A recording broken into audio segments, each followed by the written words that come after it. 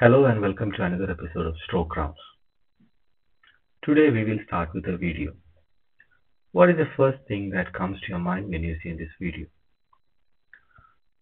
Is this a postural tremor? Is this a focal motor seizure? Or could this be an uncommon presentation of a TIA? Since there is a lot of discussion going on about limb shaking TIAs, I thought I'll share a few slides on limb shaking TIAs. Limb shaking TIAs are transient attacks of repetitive, involuntary, hyperkinetic limb movements, first described by Miller-Fisher in 1962. After a series of similar cases in 1985, these were named limb shaking TIAs.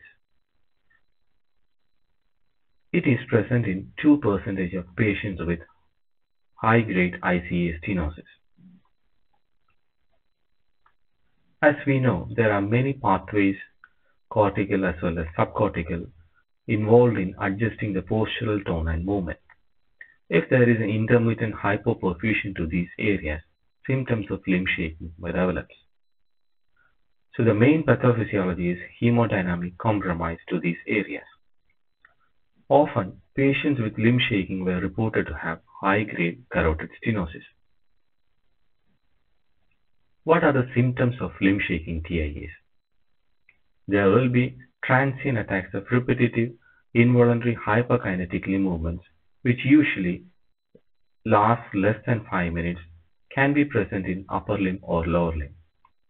They are often precipitated by a change in body posture, prolonged anti-gravity position, standing up, or on hyperextension of neck. Some of these patients also develop dizziness along with these symptoms, and many have reported improvement of symptoms on sitting or on lying down position. Let's go back to the first video we have seen. That patient had a severe carotid stenosis. He underwent STA-MCA bypass and he was inducing limb shaking transit TIAs. We can see he's quietly sitting. He is occluding his STA-MCA bypass site, and 20 seconds later he developed these limb shaking movements.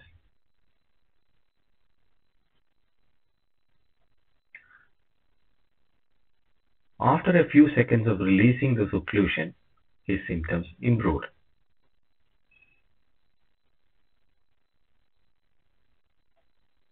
Limb shaking TIAs often possess diagnostic confusion.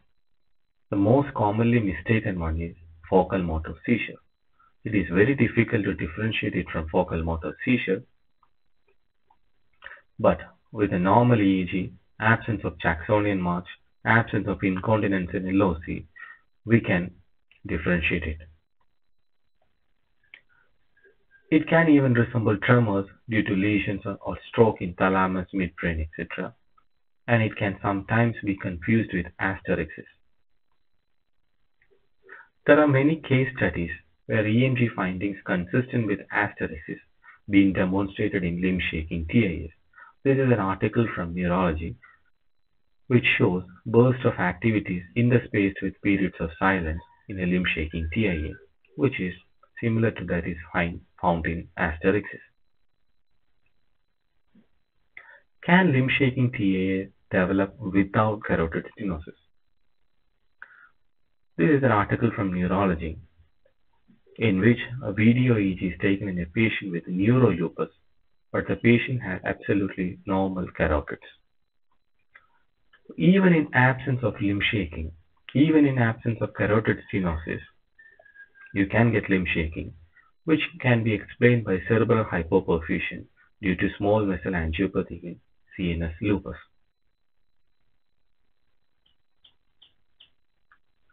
Will there be any changes in EEG in limb shaking TIA? There can be. Some of these EEGs may show contralateral slowing, but they usually never show epileptiform activities. So what are the take-home messages? Limb shaking TIAs are uncommon. It should be differentiated from condition, especially focal motor seizures. These are associated with high-grade carotid stenosis, and there is a high risk for future stroke. Revascularization, revascularization procedures leads to complete improvement in symptoms. Thank you. Please share your comments and views in the comment box below.